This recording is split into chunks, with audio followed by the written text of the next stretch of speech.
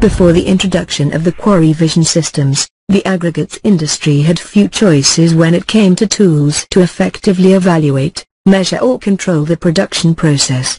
The industry's mainstay measurement tool has been belt cuts and sieve sampling. These methods are widely accepted as a tool for product quality control. The process begins with the selection of belts to sample, bringing the operation to a stop, then using a shovel and brush to manually remove the product from the selected belt cuts.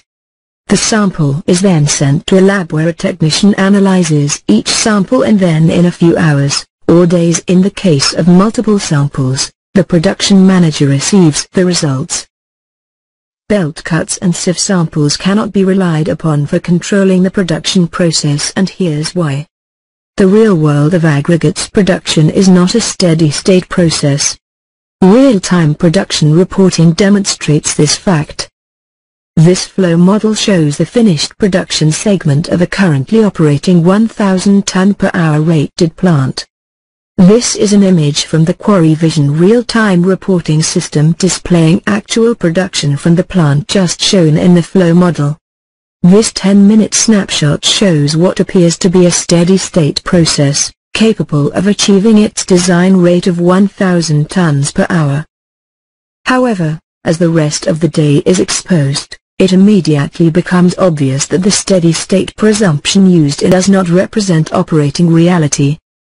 Look at what a belt cut represents. For example, if you take one belt cut per shift from a 400 ton per hour plant, that cut represents approximately 228 pounds or 0.029% of the plant's 3,200 tons of daily production. The data resulting from a 228-pound belt cut is simply inadequate as a representative sample of the thousands of tons of product produced daily by a plant. A belt cut provides only a single gradation snapshot. To achieve definitive production management, QuarryVision continuously records yield, rate and runtime data for the entire process. The QuarryVision system can truly bring an end to speculative forecasting, out-of-balance budgets, and end-of-year accounting nightmares.